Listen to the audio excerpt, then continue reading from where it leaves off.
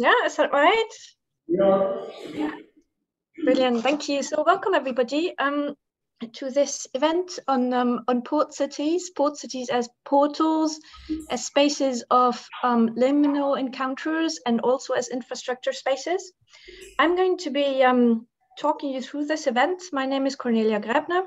I'm a lecturer, a senior lecturer in comparative literature and Hispanic studies.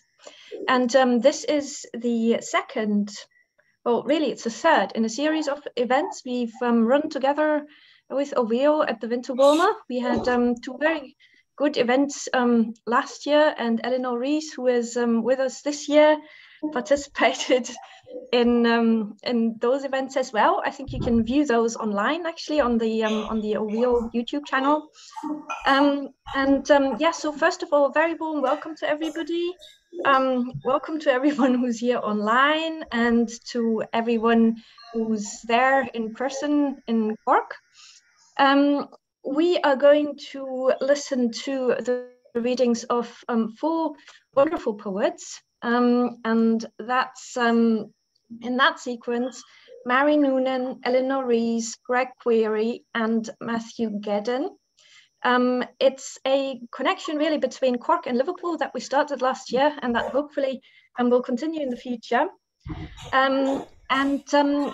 Just to do a little bit of, give you a little bit of an orientation of how the event is going to work.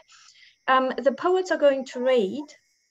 After each reading, I may pick up on a few themes that we can bring back later on in our discussion or conversation about the ways in which poems and poetry engages with these very special places, which are ports and shorelines.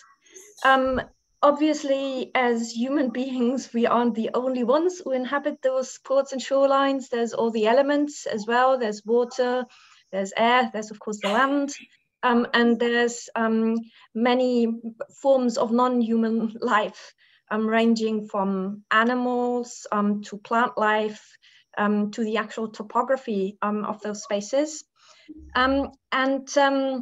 We can sort of come back to that and explore these themes in a conversation afterwards between the poets, which will be moderated by myself. Obviously, this is a hybrid event, so I'm going to address everyone directly, just to make it a little bit easier on us. And we're going to start today's readings with Mary Noonan. Mary teaches French literature at University College Cork. Her first collection was The Fado House, and it was published in 2012 by Daedalus. It was shortlisted for the Seamus Heaney Centre Prize and the Strong Shine Award. And a limited pamphlet, Father, it's titled, was published by Bonifant Press in 2015. Mary was also poetry editor of the literary journal Southwood from 2016 to 2018. And her second collection, Stone Girl, was published by Daedalus Press in February 2019. And it was shortlisted for the Derek Walcott Poetry Prize in 2020. So Mary, please start us off, and over to you.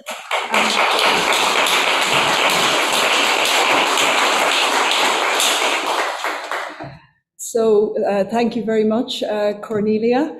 And I must remember to look at the camera for you. Thank you very much to Paul and to the team at OVEO for inviting me. I'm absolutely delighted to be reading here today, and thank you all for coming. Delighted to be reading with Matthew, Eleanor and Greg, and looking forward very much to the event. Now, I thought I'd start off because it's such a horrible day in Cork, and although we're meant to be focusing on our own locality, I thought for the start I'd go somewhere else. So I'm going to take us to the Languedoc in the south of France. It's also on the sea, of course, so that's where I want to go. Somewhere else. Somewhere else, it's a cold spring. 3 cormorants are flying in, maybe, to huddle on a rainy weir. But here, at the Wednesday market, it's fat strawberries from the Garrigue and golden onions with wild green hair, and inky octopus lolling on reefs of scarlet bell peppers. Through dapple lime green freckles flickering on piebald bark and limestone clock towers and fountains we drive, stopping at the sign of the scallop shell of St. James to drink the citrus wine and eat the sweet oysters of Bouzigues. In the streets of Sète, a seagull presents himself at locked glass doors. Knock. Wait, hop on, dome-headed pilgrim. Are you looking for your mate? She's been snared in nets, bamboozled by the oysters, the lake's slinky contortionists, shimmering underwater on their salty daisy chains. Gull cries follow us. Somewhere else, 3 cormorants are raising a black flag above an icy river. That's Cork, by the way. the cormorants of Cork. Thank you. You're very kind, but you don't need to clap after each poem. So now we're back to Cork, and so the River Lee and the Shaky Bridge. Ferryman. I step onto the shaky bridge as night is falling and sheets of rain are slapping at my face. No let-up for 3 months now. A hooded figure sways in the murk. You go ahead and pass me out, ma'am, he says. I've had a few drinks. I'm tired. I walk past, mulling over the ma'am and the pass me out. Was he about to pass out? In passing him, was I wiping him out? Was someone passing on?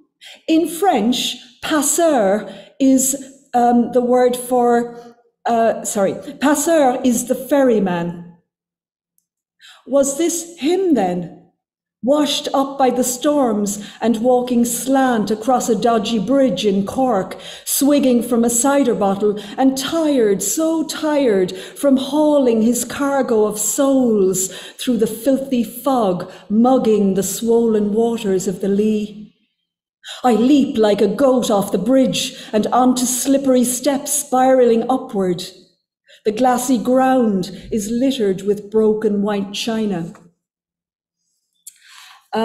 The next poem I'll read is from a sequence I wrote when my father was dying of Alzheimer's, and he was in his final months, actually in the month of November in 2016, when we did have very bad weather like this, I think, and very there was a lot of flooding in Ireland, I think, in 2016. And my father was dying at the time. And so I wrote this poem in memory of him. River, man. The great river is watering the dark, irrigating the central plain with black floods. The callow, no channel or lock can stem the seepage.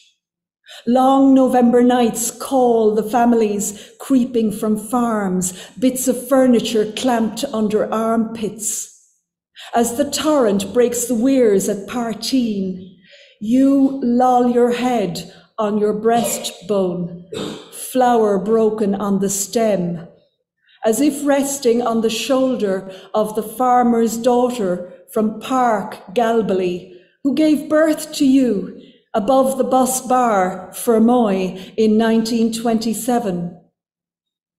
You were a running boy from the off, lining up neighbour kids for races round the fields behind the hilltop house, until you started to tug out for the foreign game. So small you could run between the goalie's legs, and you ran over all those waterlogged pitches. Afraid to lie down now, You spend your nights crooking your spine in a chair like a bent clothes hanger, so that the fluid in your eye sockets is sluicing forward to fill the sacs of your upper and lower lids. Water is pooling in your calves and ankles, and your skin under pressure is breaking down, letting the salt liquid seep through, trickle in small rivulets down the shins you guarded with pads on the soccer pitch. The great river is in trouble. Its drainage is failing, and soon the swollen waters will break the ramparts, and you will be carried away, past the famine relief wall, past the young men's, past the Boss Bar, up Barrack Hill, and beyond the garrison pitch to Kilcrumper, where wet sods will slow the running bones, clog ball and socket, and you will lie down. And after he died, I was walking by the river in Cork one day, thinking about things and remembering a quotation from the French poet Paul Éluard, who said, "La terre est bleue comme une orange." The earth is blue like an orange. Like an orange. It's hard to stay standing on this blue ball as it spins. Its surface is covered in pocked matter that wants to draw you down, pull you in. The river's rim is smashed by angry tides, and signs warn that the water wants to suck me into the holes that lie beneath. You tried running on the spot when you could no longer walk. I loved your wild refusal, your challenge to the earth's compulsion. You, the blind jockey riding the bucking bronco, hanging onto the scruff of its neck as it jigged, pain ricocheting through your broken ball and socket joints. And when at last you did fall off, I held my hand to the nape of your neck, found your heat still hiding there among the small hairs. The undertaker wadded your upper lip, puffed your cheeks with embalming fluid, padded your rib cage, so skinny. A handsome corpse. But where were you? Dying is hard, said the butcher's wife. They're afraid to let go. As if they were separate, an alien species, nothing to do with the creepers over the zesty surface of the orange. I walked the river's bank, a mummy, a zombie, a robot, pre-programmed to march on, till the road runs out, or a wave jumps up, or a branch breaks, and I am flung from the blue ball as it spins, reckless. I'm sorry, I can't lighten the mood very much because I seem to have chosen quite dark poems, but we can talk about that maybe later. So the next poem, I won't read too many more, I promise, is called Elysian, and it was a commission for an anthology. The Elysian Tower, if you're from Cork, you know exactly what that is. I think it's the tallest building in Cork now, but it was built during the Celtic Tiger years. A beautiful glass tower with very expensive apartments, which were meant for all the very wealthy people who were emerging during the Tiger years. But then when the crash came, the tower was essentially lying empty. And we were asked to write poems around and about that tower block. And so I wrote the poem, and I was brought up in Cork City, and in fact, down by the river. My parents were very poor at the time, and they were renting a very small flat, which was backing onto the river, and my father worked in a timber yard. And I found myself remembering all of that, but there's a lot about the river in here. So it's called Elysian, and of course the Elysian fields in Greek mythology were the fields where the souls of the heroes of the dead went after death. Elysian. So I imagine that it's after the apocalypse in my poem, and I imagine that Cork is completely underwater and that I am the last survivor living at the very top of the Elysian Tower. It may happen yet if this rain carries on. So anyway, that was the idea. Elysian. Through green, I view the city's remains. Green glass of this colossal tower, relic of the tiger years, whose sole lodger is me, riding the crystal warship high above what used to be the skyline, now the waterline. Pea green from pole to pole. I spy with my little eye 3 green copper cupolas, the crowns of City Hall, St. Francis and the courthouse, floating on moss-green clouds. A golden flying fish, the city's flag, is still intact. I crouch above algal infinity, a hawk plotting the horizon in vectors. But my vantage is not safe. Bodies float by, debris of green cranes. At first, the floor show was all uprooted trees and cars. Then came the stampede, murders, cullings. I helped to fling the dead from the penthouse balconies. Now I lie alone on cool marble. The emerald light of evening floods the empty rooms, long redundant. I listen for sounds. Whirring of a lift in the shaft, the whoosh of automatic doors. Ghost lift, ghost doors. When I sleep, I go back to the old city. The mysteries of the timber yard on Water Street, where my father worked.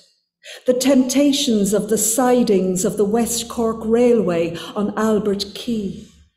The olive majolica tiles of the Eglinton Street swimming baths, bobbing before chlorine-pricked eyes. Our flat on Lower Road, where water rats danced over our beds as we slept. My sister and I would play at skipping on the docks, watching for the timber boats coming up the river from Sweden, the banana boats gliding in from Africa or Jamaica, and we would wait for hours in the rain to snatch our prize, rotting bananas flung to us by the sailors. That was our playground, the port where Dutch merchants built their watery empire, a market where Bordeaux wine was swapped for butter. I close my eyes, try to conjure butter, the faces of my father and my sister, fields of flowers, Elysian fields where the gods went to die.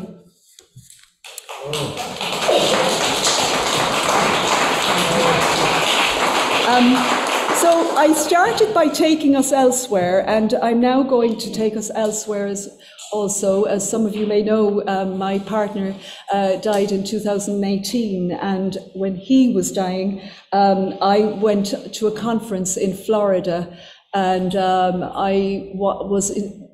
obviously it was a difficult time and he was dying, but I wrote this poem about Florida. So I'll finish with that. It's called Transportation in a Watery World. And I'll put you in the dugout canoe, like Moses in his basket of reeds, sent downriver out of harm's way. I'll take you in that Seminole bark, and we'll travel the waterways of Florida, the St. John's River and the glades, gliding on the tracery of green veins through swamps and grassy marshlands. The grey beards of low-hanging oaks will tickle your wrists as you loll in the prow, and I'll row for all I'm worth, No Indian will shoot poison-dipped arrows at us from the mangroves, and there will be no whitewater rapids. The glades will cocoon us in a lace shawl of light as we slip along, drift, and sometimes rock gently in our floating cradle. The canoe will move slowly but endlessly through the watery green. Thank you.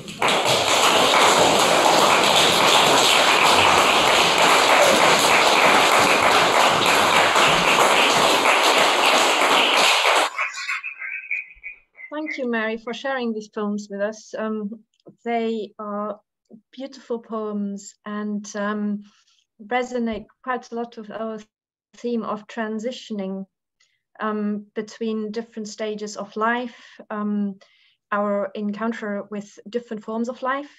And there's a sense of porosity in your poems as we travel from one stage to the next. And there's also a sense of how the water and how the rivers and the sea hold us and cradle us and accompany us on different stages during our lives. And part of the reason why I decided on the sequence was that because I felt that some of that linked really well with many of Eleanor's poems. So let's move on then to Eleanor's readings. Eleanor Rees is the author of 4 collections of poetry. Her most recent is The Well at Winter Solstice, which was published by Swords. And her 5th collection is Tamlin of the Winter Park, which was published by Guillermo Press in 2022. Eleanor is working on an academic book on post-human poetic practice and has worked extensively as a poet in communities. She's also a senior lecturer in creative writing at Liverpool Hope University, and Eleanor lives in Liverpool. When Tamlin was presented, Eleanor organized a beautiful reading in the space where a lot of it, which inspired a lot of the poetry, and where I believe maybe some of it was written. So yeah, over to you, Eleanor. Well, hello everybody. It's so wonderful to be speaking to you from a fairly rainy and grey Liverpool as well. And just a huge pleasure to be reading into Cork from Liverpool. I still find it extraordinary that these events are possible.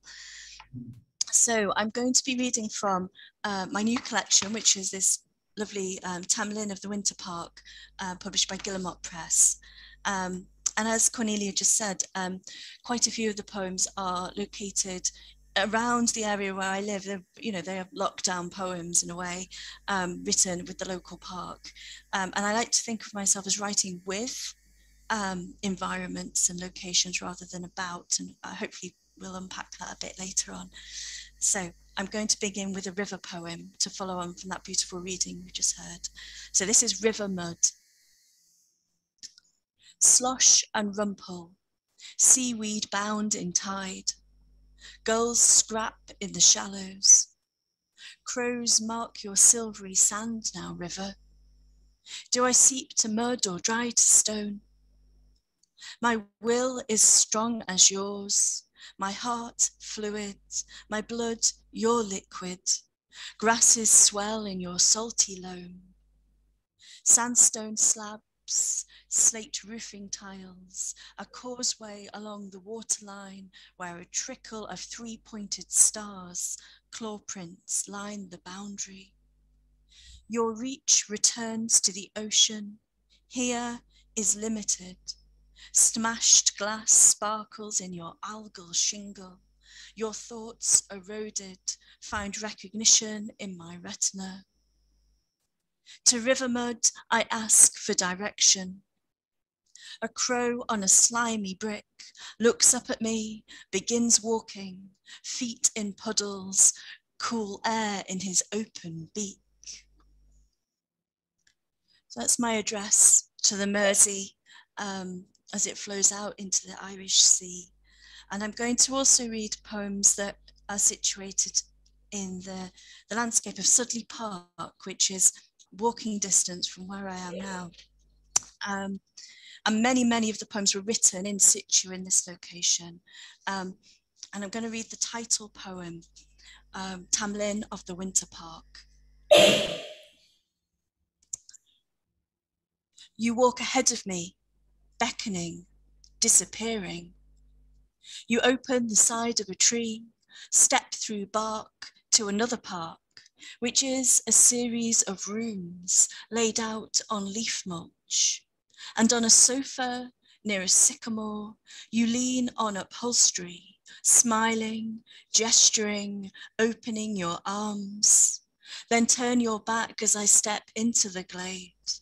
Muscular branches lean and block my way as I stop to see you, still grinning, still watching, asking, oh, how will you get in? A chimney puffs, bricks are built with grey. I peer in while you stare through a shining window. Come in, you say, come in. But when I place my palm on the handle, I push into air, and you are calling, not unkindly, oh, do come in, as I search in the leaves for a key to solidify walls, to make the barrier more convincing. And at the centre of this parkland, thank you, at the centre of the parkland is an old Victorian mansion house, Sudley House. And this is my response to this particular place. It's just rather imaginatively called Old House. Gone, it stands only as a shadow, a ghost of itself, pulsing in the sun. Inside its transparent body, a tree, a stone cairn. Sun burnishes fires outside wooden huts. Blow through this sea gust, come inside, stay with us. And bright as the earth's red crust, the flames push through this thin place on the ridge as impressions of people stride across the heat and do not burn. Blow through this sea gust, come inside, stay with us. The figures are from later and see only furnished rooms where thin-robed women stare down from walls into coals, bright in the fireplace. A winter's day. Blow through this sea gust, come inside, stay with us. Not July. Heavy soot-soaked rain downriver from the city sticks to the glass, whilst from the north window daylight beats across the carpeted floor like a snake. Blow through this sea gust, come inside, stay with us. And the garden blooms with bursts of foamy murmuration of rose and wildflower, which root within the hill like songs playing out from a choir of voices. Blow through this sea gust, come inside, stay with us. And the house is throbbing and can be undone with a squint of the eye and the lash of the wind, or the door is a wolf and is a mouth lined with teeth that bite onto time as it falls into the hall. Blow through this sea gust, come inside, stay with us. Amongst the bricks, time as a full breath by a beating chest. And the house balloons on the breeze, rainbow threaded and oily sheened, floats over the oak tree and out to sea. Blow through this sea gust, come inside, stay with us.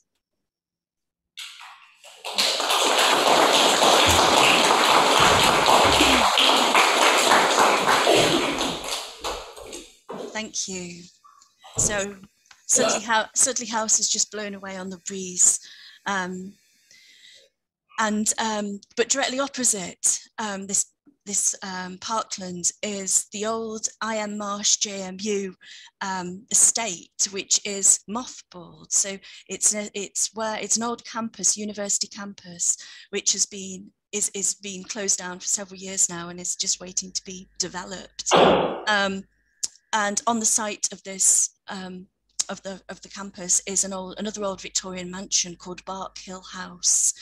And the site is now cordoned off, or you can't get in, but for a few happy months you could get onto the site. So I did some very gentle urban exploring, and this is the poem that came from exploring that particular location. This is called Mothballed. I am Marsh, campus, Bark Hill House. Scraps of white paint fleck red brick steps. Garno spots the concrete under the veranda. Behind my back, French doors to the hallway, classroom chairs. But turning west, I look up and over, past the salt grit box on the sloping track from studio to gym. The river long, so sharp, shining, wintry branches, wind-whipped pirouette. Sun, global, sways over dark-paned accommodation blocks. Spherical street lamps light every evening for no one coming home to this faded mansion. Inside, at a cracked window, his wife notes again the elegant line of the water, the sublime Welsh hills, drinking tea in perpetuity, as over damp-stained, streaky wood-chip magnolia slither visions of plantations, tropical sunsets, blood.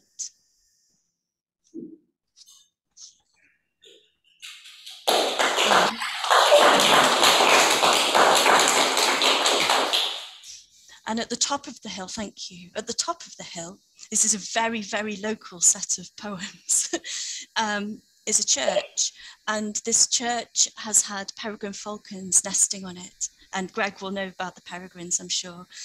One of the high spots of the, if there were any high spots of lockdown, was visiting the peregrines. So this is my poem, for and with them. Peregrine. Falcons by the belfry slide across a square of blue, between the sandstone tower and spring green trees. Triangular wings, fixed realities against currents supporting each journey over the twitcher's cameras. Below, feathers lie along the tarmac, like the aftermath of a drunken party. And in the porch, a pigeon hunches to warm a nest behind a row of thin steel pins, lining a notice board's dark wood rim. Posters invite attendance at the Easter services. And on a sandstone ledge, her mate perches, plump and grey, eyes me, nods. I walk in, light widening from gable windows, and like a field of roses in bloom viewed from a hill above the valley, pigeons line polished pews, each warm body sat close to another. At the altar, no cross but more feathers, and an egg on a silver platter. The gods of the sky call like a round of thunder, and all the birds ascend, falcons to the sun and pigeons to the rafters, as the day outside the window still does not blossom with rain. And I'll just finish with a short poem that also addresses the river and takes us back down to the Mersey, which is about half a mile from where we are at the moment.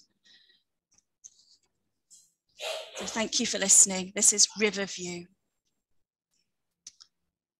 Old villas on the esplanade smile as the flow drags daily past their sentience. And the tide comes, the tide goes. A lawn is cut, a willow swells, and arching back leans into sun and air as crystalline stalactites form between wood and masonry. And the tide comes, and the tide goes. The salt seals all entrances. A cosseted child stares through silvery binoculars to the greenwood, gleaming chimneys, sunlight ignites a lifebuoy on a wave, and the tide comes, the tide goes.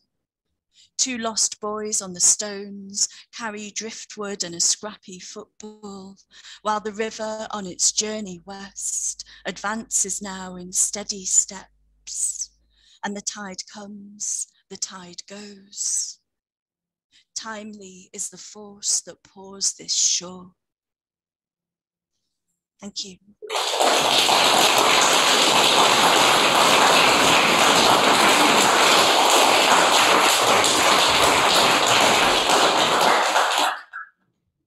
Thank you, Eleanor, for these wonderful poems and for taking us into the space, really, into Sudley Park and along the Mersey.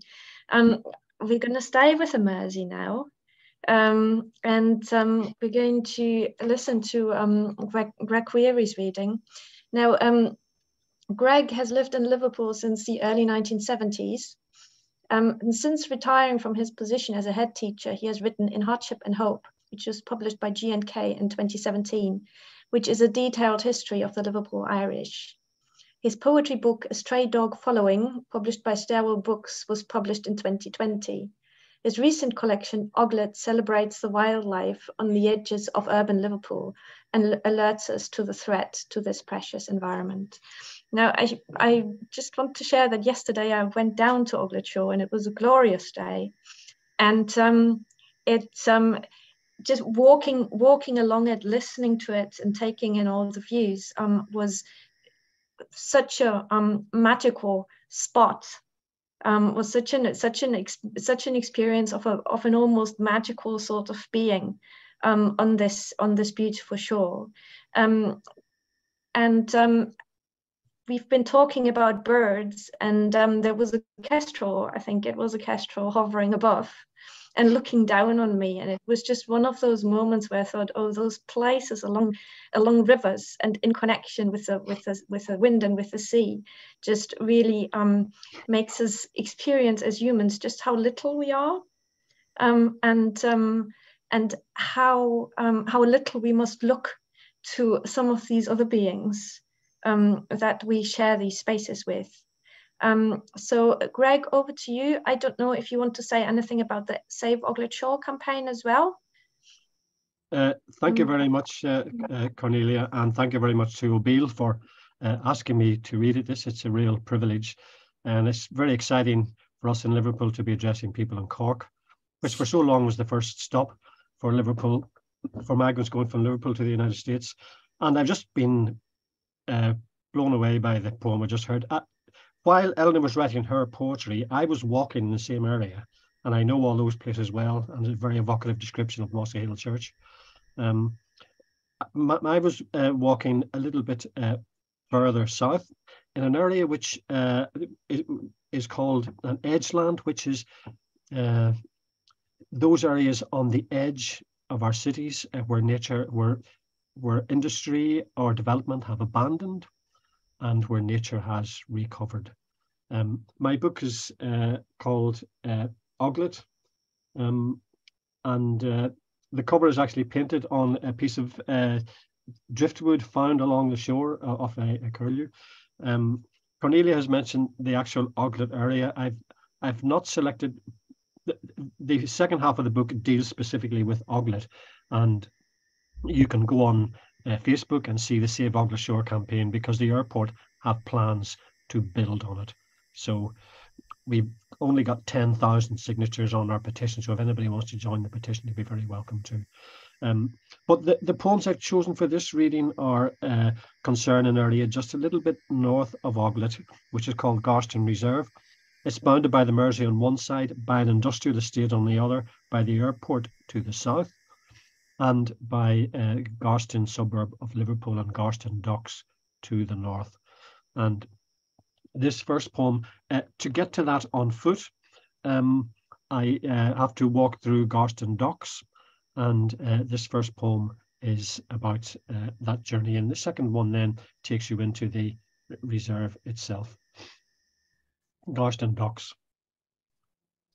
This is the place for bottled gas, where you get more for less, for washroom hygiene and commercial cleaning, for ammonia in the nostrils, for shutter blind repairs and camping gear, for sawdust and goggles, where flaming space heaters hunched over like metallic herons crouch watchful, while in dungarees with steaming tea they carry out open heart surgery on a diesel engine.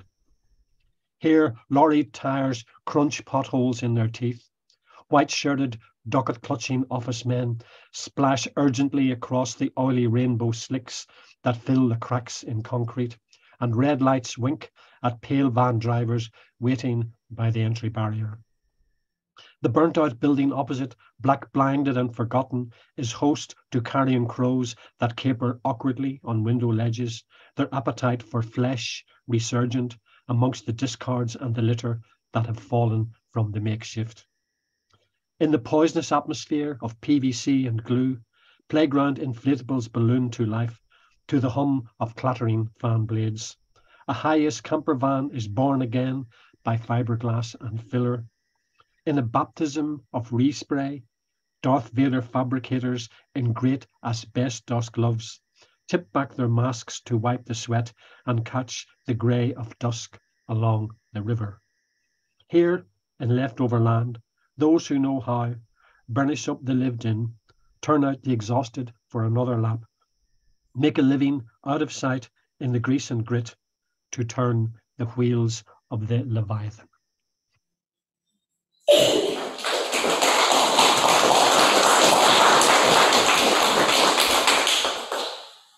And here you come to an abandoned area, a former airport runway. It's called the Garston Reserve. Here is the hidden land, the half-forgotten place, where dry grass lies behind the fence, where the broad flat of the runway, abandoned now, comes to the Mersey banks. Here is the out-of-sight land, without the riches of the city parks, poor relation of that family, looked down upon, never talked about, the fallen on hard times land that must survive on what it can. Here is the wild land, cut up in slices, left to its own devices, that makes the rules up as it goes along and never will be told how to behave. Here is the might have been land, the in-between land on which the stately mansion turns its back, where leftovers are discarded by the trade estate. Back of the allotments land, where the spade is never sunk. And yet, how parsley springs amongst the burned out ends of abandoned things. Sparrows, foot soldiers in nature's ragged and depleted army, peck on plastic bags where butts lie in the dust. They have a beachhead here, those vagabonds. Squadrons of geese fly up the river. Cormorants come low over the water. Hawks hover.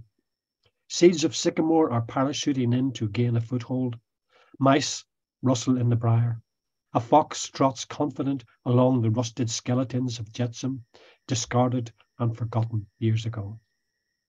Elder, willow, ash and oak have now sunk their roots into the wasted ground, and from their cover the land each spring becomes baptized anew by songs that ring and rinse afresh the air around, a prelude to the blessing of new life. Thank you.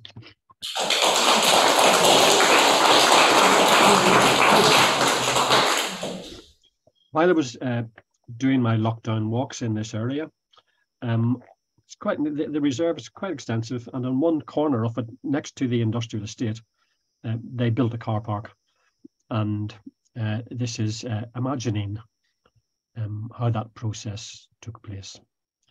It's called car park. While they twist and snap the caps on bottles of spring water, the management decree from around the polished table, let there be a car park. They open up their folders at Appendix 3 to find the vacant lot identified as 17B, bordered in red ink, a small space on the A4 map. Go tell it to the civil engineer, the accountant and the clerk of works what management has now decreed. Descend upon this site, where black ants have their secret cities, where mice have burrows under brambles, where rose bays rise from out of rubble, and skippers lay their eggs in cocksfoot grass. Bring down the mighty bulldozers, whose silvery hydraulic pistons glimmer in the light. Churn the soil to mud under the chunky black tires of dump trucks and heavy trenchers. Go give the word to one morning, punch the starter button, chug the diesel engine into life with the breathy belch of black smoke, issuing a trumpet blast to every unsuspecting creature here that management has now decreed this little world is ended. And so one hard hat driver on just another day at work will accomplish on one shift what once would take 100 men a month, to ensure within the span of just one morning that on this land there will never be another spring. For management decreed, let there be sturdy fencing of perfect little squares coated in green plastic, to rise instead of willow herb, straight lines and uniformity, right angles and rectangles, an end to the uneven and the wild, the silver ladders of the spider, the flights of butterflies. Let there be border paving slabs laid out in straight rows. Let there be flat surfaces, gravel paths and tarmac, straight white lines to demarcate each parking bay, conforming to the modern spec for safari jeeps and people carriers. And let there be a mighty fence to protect the sports utility vehicles and the diesel trucks from vandalism and wanton destruction. Thank you.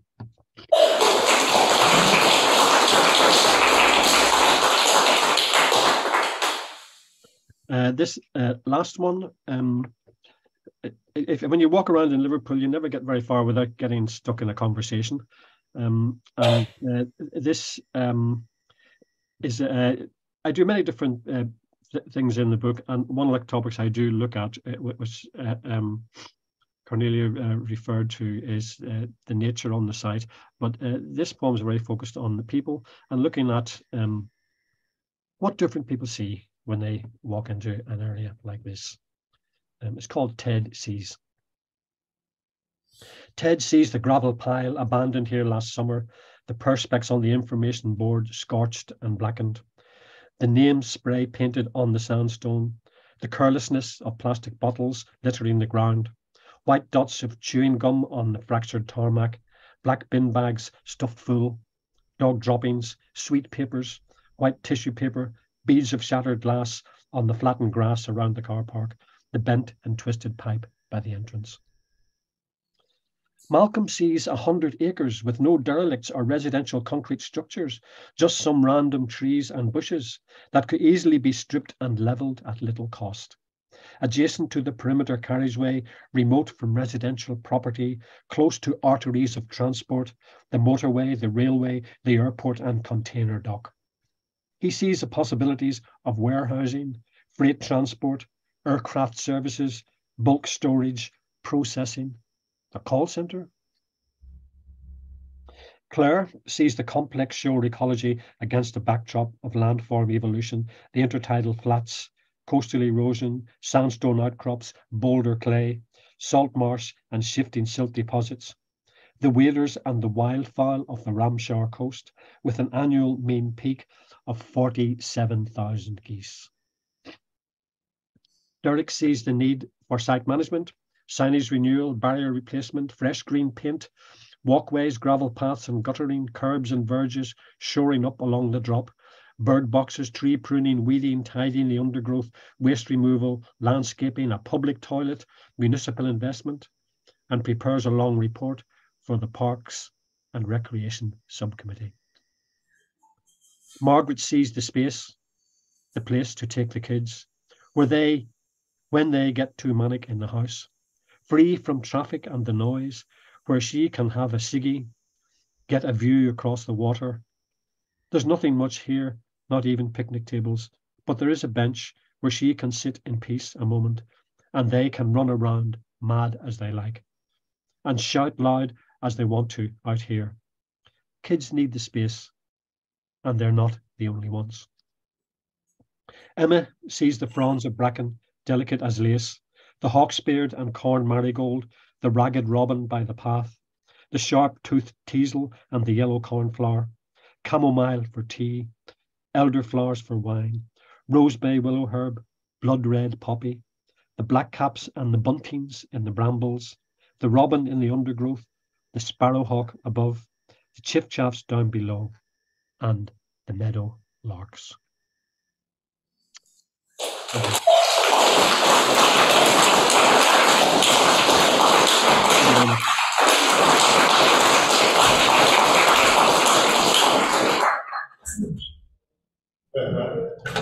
Thank you very much, Greg. Yeah, so we are walking through like all sorts of different areas around which emerge around rivers which are flowing into the sea, and we are also meeting sort of the different people that are in it with their different histories and their different memories. Yeah, which is another feature of the poems as I was reading them and preparing them. We are now returning sort of to the live reading in Cork. And on the next poet to read is Matthew Geden. Matthew was born and brought up in the English Midlands. He was moving to Kinsale, County Cork in 1919, and his poems have featured in numerous magazines, journals, and anthologies throughout Ireland and abroad. His full-length connections are Swimming to Albania, published by Bradshaw Books in 2009, The Place Inside, Daedalus Press 2012, and most recently, The Cloud Architect, published this year in 2022. So Matthew, I have a view here of the microphone, so if you want to and share your poems with us.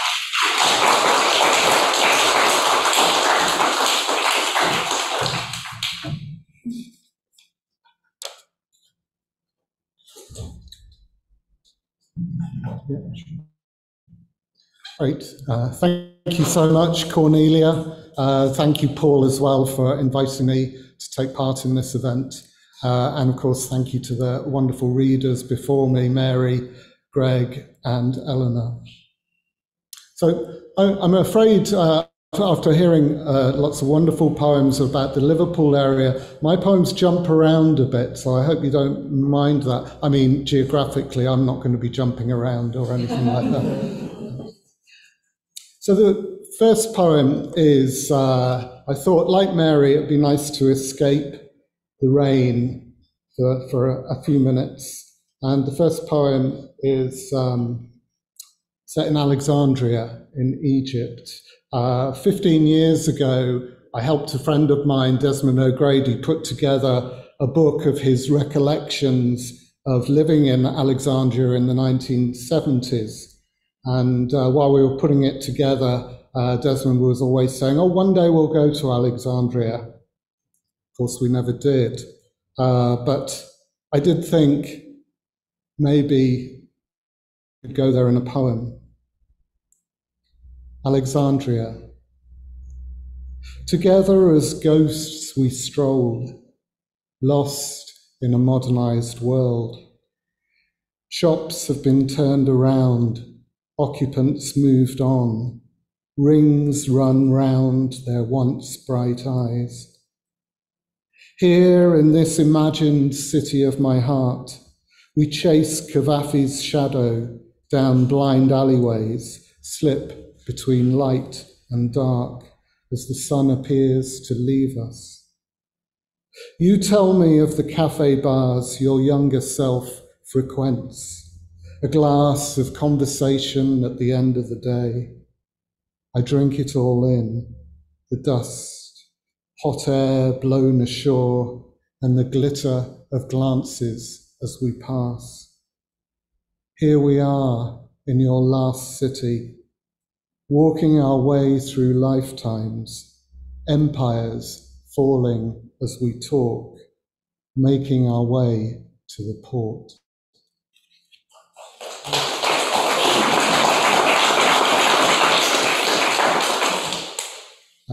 Another poem set some years ago, I think it was the first trip to Ireland, possibly myself and my partner Caroline made, and we ended up camping in Lewisburg on the Mayo coast.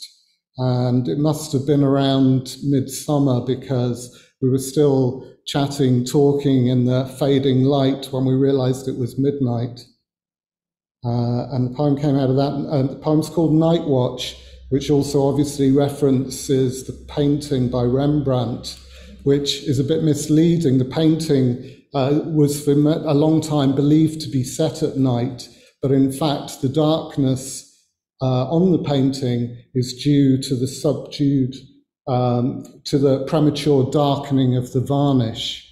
And when it's cleaned, when it was cleaned, it was obvious that it wasn't set at night. Night Watch. That night, the disappearing Mayo light lingered long, fooled us into thinking we were younger, still setting it out in the slow sunset of our youth.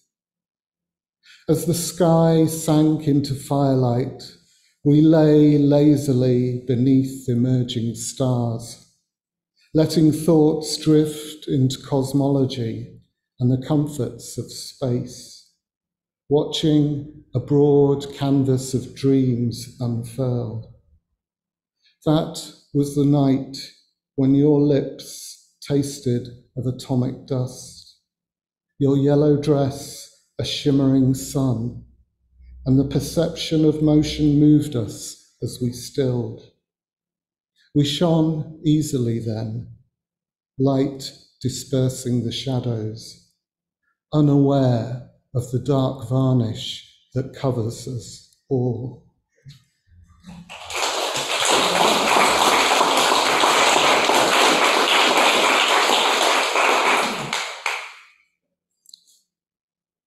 Poem more local now, a beach not far from where I live, a secret beach, so I'm not going to tell you where it is. It's called Paradise Beach. Stepping out of the air, we land on perfect sand. Small rocks glitter, ground down, shaped and polished, packed tightly beneath our feet. I think of the nostalgic days to come, the rain that has travelled on, emptying itself over mountains as we uncork wine, pour into beakers where it sloshes around, tilts towards the shore. Light spills over us, saturates the skin. I lie down by a rock pool and lower my head into another world. Salt water drawn in to cleanse and wash away the filth. Night does not fall here, but rises from the ocean, reaching towards a believable heaven. We watch the colours disappear, climb out of the shadows, and make haste, hurrying home to the past.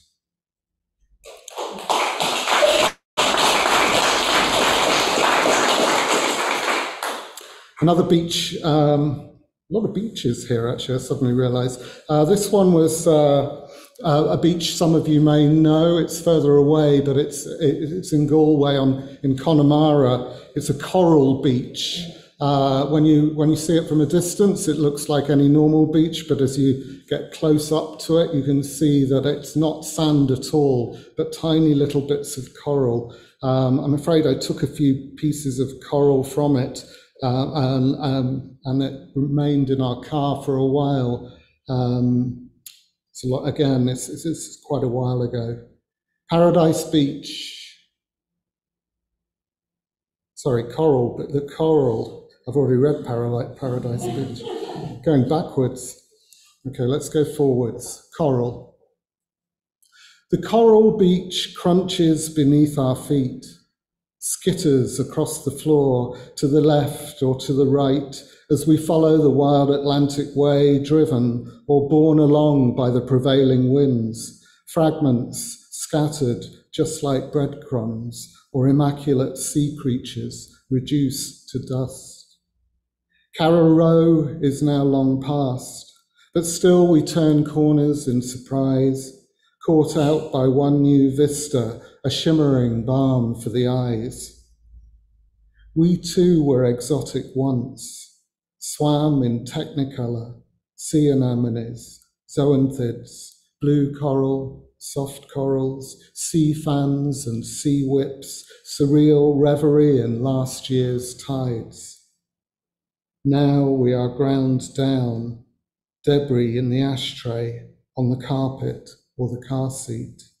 Soon all coral will fade away, a reddish stain or slight blush as the afternoon filters into dusk.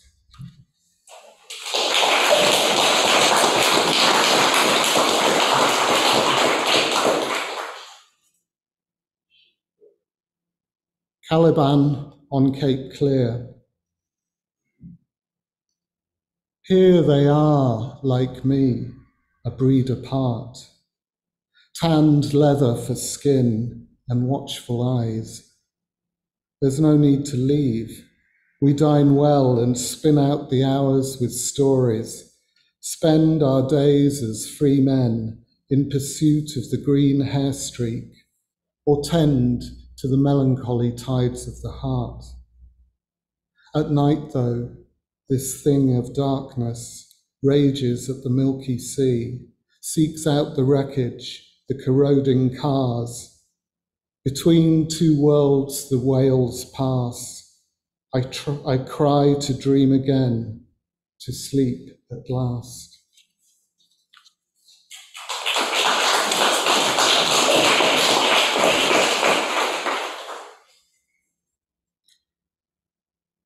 A few years ago, I was lucky enough to spend a week or week and a half, I think, perhaps, on Sicily. And during that time, we took a ferry across and spent a couple of days on a little island off the coast there called Ustica.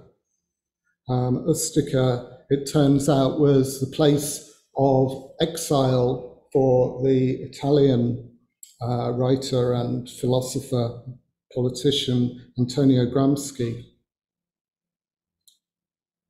Exile on Ustica, and it has a small epigraph from Gramsci. I felt like I was living in a fantastic novel. Washed in on sepia tides of filth, amongst the cardboard boxes, sofas, and a dog's head mask, you cross the lapis lazuli ocean, trip into port, and make yourself at home on the roof terrace. You are confined with comrades here, and what better place to begin again under undiscriminating skies?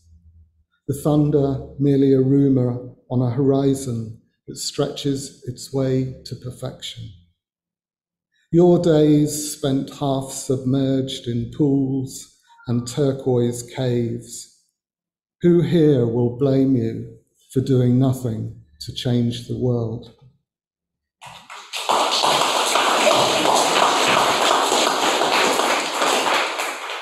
Thank you. This poem, The Infinity Pool, isn't really about a specific place. I just liked the idea of the infinity pool, and I was kind of thinking about, and I was thinking, well, in a sense, the universe is the ultimate infinity pool. The infinity pool. This is where you live, free to drift in milky calm, ignorant of where you are, the name of the solar system, as you float through the evening sky. The others have made their way, dispersed in various directions, disappeared in the mist. This is where you swim, in and out of understanding, as clouds intermittently shadow the sinking sun, and the shore recedes to a distant cry as the waves march on, continue their disintegration of the castles on the sand. This is where you disappear, an arm, a leg, a shout that no one hears. No one remembers you, and the splash you make is lost beneath the wind, the roll of ocean, and the stars that glitter shine knowingly on the deep.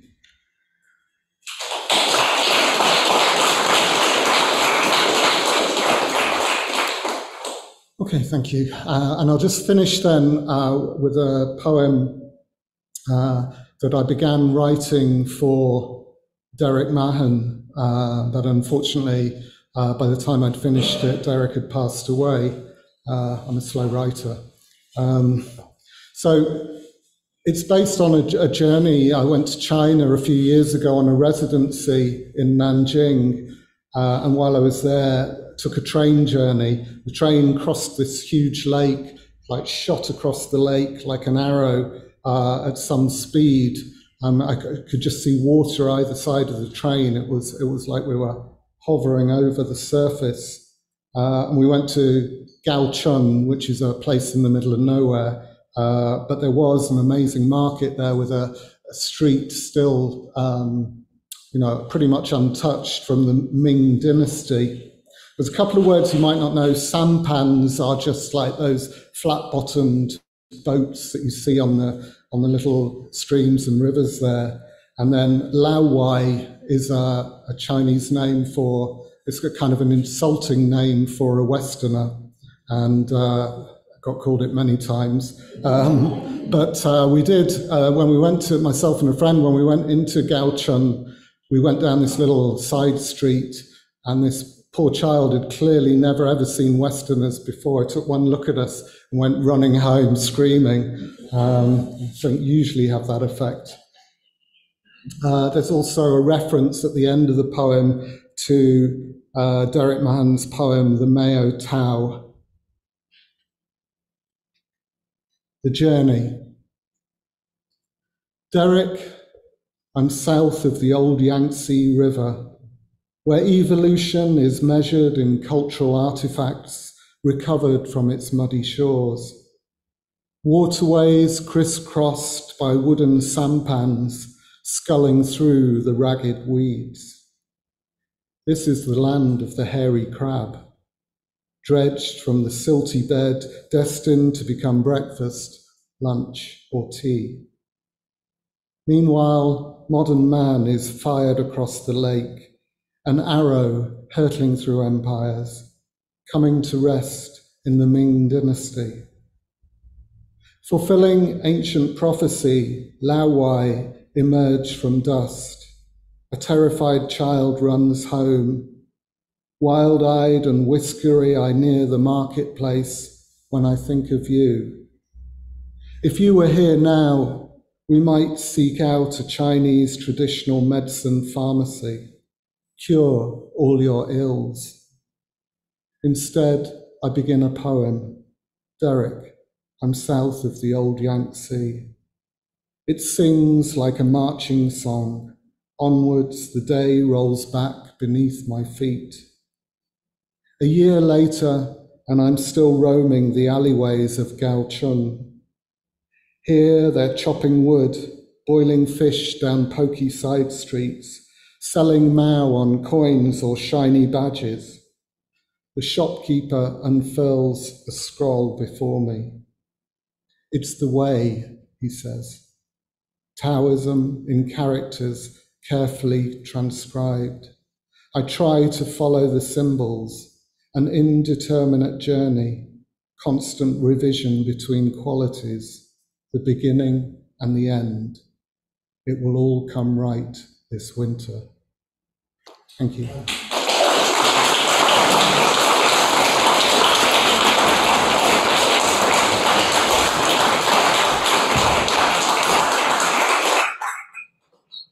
Thank you so much, Matthew, for these beautiful poems. And part of my thinking behind the sequence was that Mary took us traveling for a little bit, and then also had a sense of walking along the river in Cork.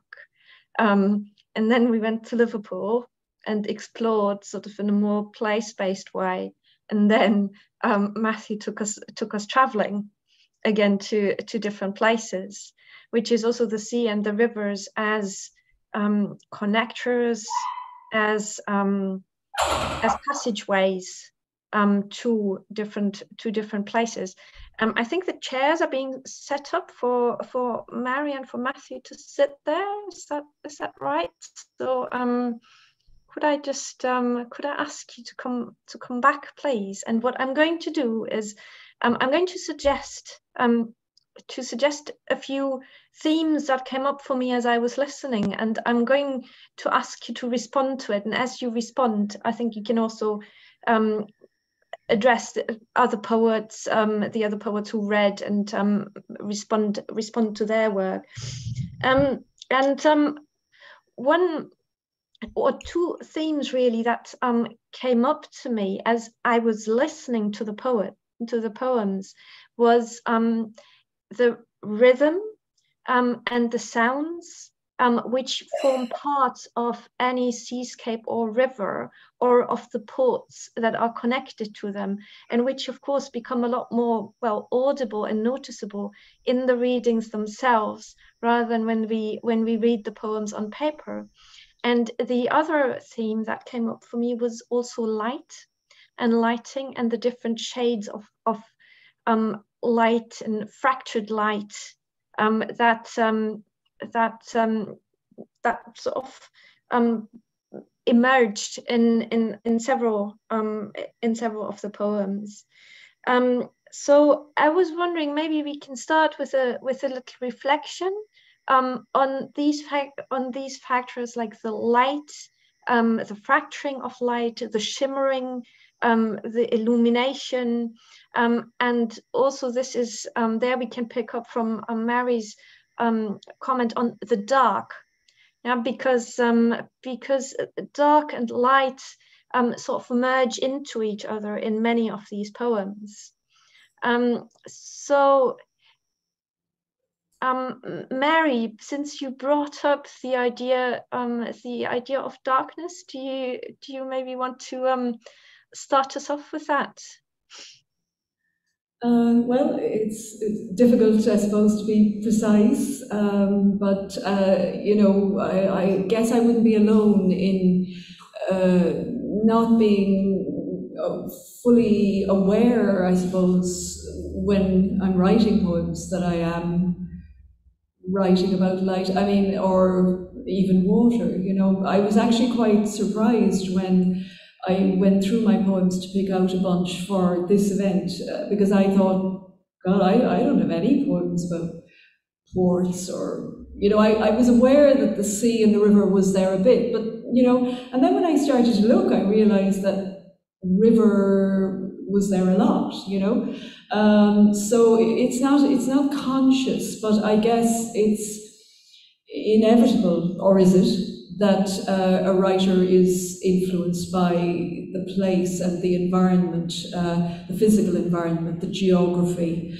One thing that struck me in today's readings was, and I suppose it's more a question really, because I think Greg and Eleanor, but they can disagree with me if they like, maybe had a specific project in mind for the particular books that they were reading from, and is that a slightly different thing, in that there is a project to focus on a landscape? I'm thinking in particular of you, Greg, maybe the post-industrial landscape, around Liverpool and that, and is that a different thing to, let's say, the ordinary way of just writing poems and they end up eventually in a collection? Or I guess you could say that some poets are more sensitive to landscape. And personally, I am very interested in, psychogeography, in just the sense of a place. And I think you used the word, Cornelia, porosity. Well, I'm conscious that I am aware of the history of a place. For example, when I go to a new place, it would often be to do with stones and buildings and that, but I would be aware of the ghosts of the past, I suppose, in whatever places I go to. So I am aware, I suppose, of place to that extent. But the dark, I mean, it just so happens that I've had a lot of death in my life in recent years, and therefore my poems are influenced by that, So I don't know if Matthew would like to pick up from that. I think I agree with a lot of what you're saying there. I don't really work at the moment towards projects. It's more individual poems, and in concerning the light and dark, I think you can't really avoid it, really, those changes, living in Ireland and particularly living by the coast. That old thing of if you don't like the weather, just wait 10 minutes and it'll be different. I think there's a lot of truth in that. The light and the dark. For me, I instantly think of the sea. I instantly think of a particular beach, Garrettstown, really, where the light is so incredible, particularly at this time of year. You've got the low sun, and you've got this light like striking the waves. I mean, it's very inspirational for me. So light and dark sort of come and go, really, inevitably, I think. Yeah. Maybe Greg or Eleanor would like to comment? Yeah. Greg, do you want to maybe carry on, since Mary particularly referred to your collection? Yes, I think Mary's absolutely right. That my book became a campaign. I was walking during lockdown, walking through the area, and I thought to myself, I wrote a poem, and I thought, how could I possibly write 40 poems about this area? But I found with every day that I walked there during lockdown, new ideas came to me.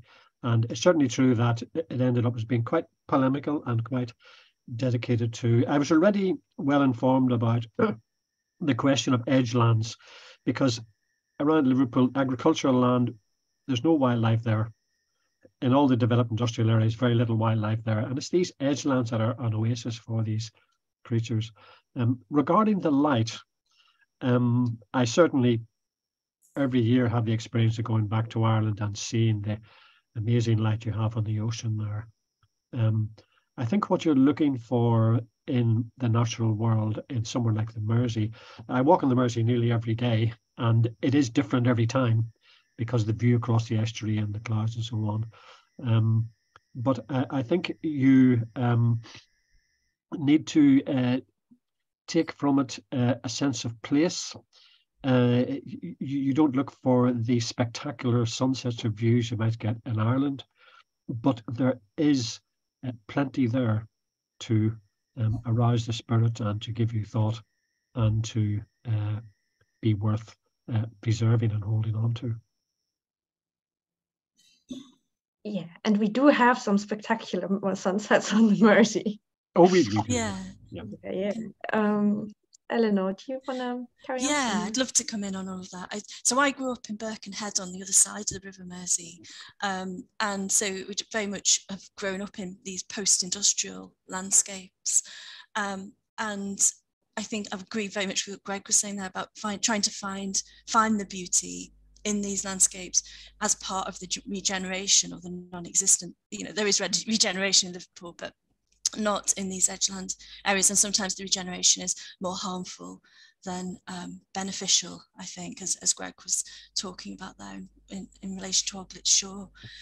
In terms of the idea of my book wasn't a project as such, it just happened to be that I was writing very locally, partially due to the circumstances of the lockdown, but that is something I've always done because I'm very interested in trying to reimagine and reperceive places and therefore communities or experiences that are thought of as marginal or perhaps not poetic, and trying to find the poetic, because the poetic is always there if we can imagine vividly enough. So for me, there's a creative challenge, which I just find, very necessary for myself, is to continuously try and find and connect with the living animism of the place, even if it's not apparent on first view.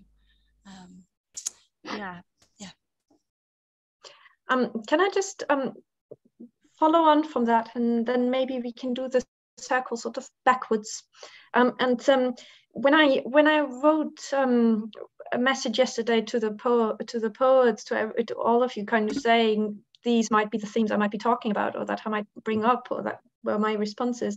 One term I used was the non-human irresistible, and that was something that struck me in all the poems in very different ways. There's an irresistible pull or attraction to that which is not human, or which goes beyond the human, and beyond sort of our conscious time on this planet. And I did wonder whether maybe that connection of wind and water might have to do with that irresistibility, which is also a type of humility before these elements with which we cohabit, and which give us life, and with all the other creatures that we share it with. So Eleanor, could you respond to that one, please? Yeah, I loved that term in the email you sent yesterday. I paused over that for a while, irresistibly, and I'm still thinking about it now. There was almost connecting back to your previous point about focusing on light and water, and I think I try and see these as communications from the location. So these are forms of language that I'm engaging with, and so they are participants within the poem. I'm responding to, they're provoking and interacting with. So, but I would want to give them an agency for that. And therefore they perhaps need to be irresistible, and they have to have some kind of quality to them. They have to be something that is non-human, that I can't ever fully access. But it's the desire that's provoked to access and commune and communicate that perhaps generates the poem. So I love that term, irresistible, the fact that you suggest boundary at the threshold space, at the threshold between the human and the more than human. Yeah. Thank you. Greg, I was thinking, because you mentioned management several times, which I did wonder whether that is almost a defense against that irresistibility, or how that gels, because management is an attempt to control, isn't it? It is an attempt to control, but it's also, you could get people sitting around that management table who go to bird reserves at the weekend and are committed to nature, but the way that companies and finance is structured, they sit there and tick the box, and that's one point. Another point is that they may well think that what they're doing is in an area of little value, and the poem's attempting to establish that it has got value. I think it's a very important point that you've made. I think we're at a kind of point in human consciousness, which was quite strongly hinted at in Matthew's writing, that we need to be more aware of what we are on the earth, and how where our place is in it. And our hope is that in future, we're now at a turning point in future generations, will be more sensitive to all that. A lot of the point about my poetry is that it's the last area of green inside Liverpool city boundary. Can we not just leave one little area? And it's a question we're going to be facing increasingly.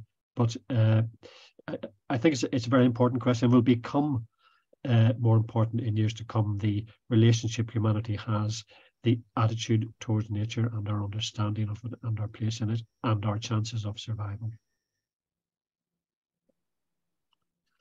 Thank you. Matthew, do you want to carry on this reflection? Sure. So the non-human irresistible made me think particularly of water and the pull and the draw that I have, and I think we all have, to water. I mean, after all, we are 60% water ourselves. The planet is 3/4 water, so we cannot help but commune with it in different ways. The philosopher Thales of Miletus said that water is the cradle of all philosophy, that everything comes from water. And certainly in my experience, you know, living by the sea and near ports and harbours, you can't help but be part of that. And the poem that I read earlier, The Infinity Pool, I think it was, had a moment where I put my head into a rock pool, and suddenly you enter into this other world, these different colours, different shapes, different things. And I've noticed it as well, snorkeling or things like that, where suddenly, you know, you dip your head down and there is this other world there that we don't treat well. You know, the oceans are full of plastics, as we all know. So I think we need to be more aware of that other world and more conscious of it, really. And that draw that we have should make us a little bit more kind of willing to change, I would hope. Thank you. Mary, do you want to? I mean, just to follow on from what Matthew has said about the watery dimension of the human body, and therefore literally the pull of water, you know, for the human body. And I suppose as poets, we're asking questions. You know, we're trying to discover. Recently I read a description, something which said that artists can be divided into two groups: those who are seeking to understand by making the work of art, and those who are setting out maybe to describe or tell a narrative or a story. And I mean, I don't know if it's that easy to categorize artists, because for me, all artists must surely be seeking to understand. There are questions. And so just in my mind today, given the context and the topic we're discussing, I'm thinking about the life of the body itself, which is very material and is connected, of course, through its materiality to the earth and to water, to the elements. To salt, to the air, to the earth, to the water. And so, but the body is something we don't really understand, of course. It's our human nature, our human condition.